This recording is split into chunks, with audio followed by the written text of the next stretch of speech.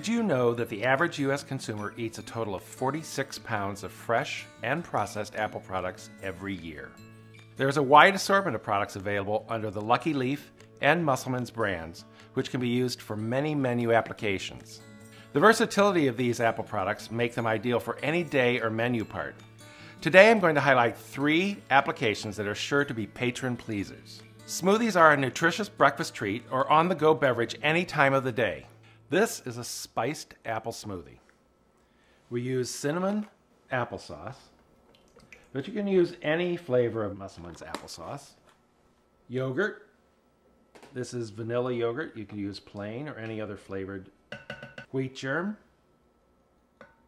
Banana. And Musselman's apple juice.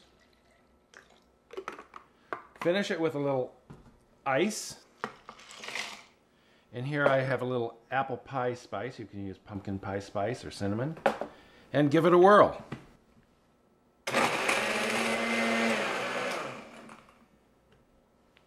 This is the spiced apple smoothie, finished with a little of the apple pie spice.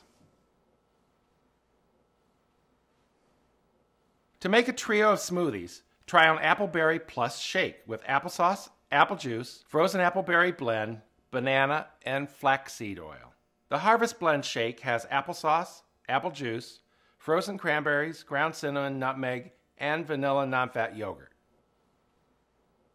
With beverages covered, it's time to turn to the center of the plate.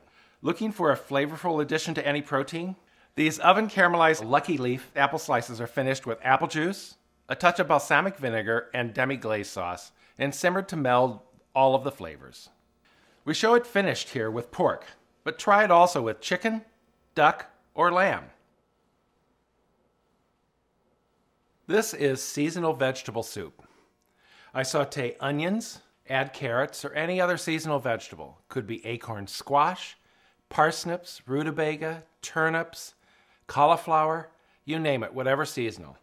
Add some potatoes to add the velvetiness to the texture of the soup. Pour in some Musselman's applesauce. And what's nice about the apple flavor, it adds a little sweetness to the mixture, really accents the vegetables beautifully.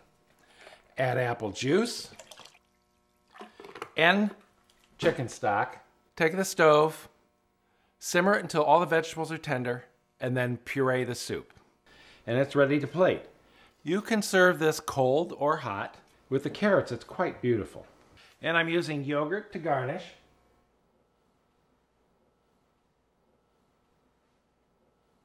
And a few chives. And that's the finished plate.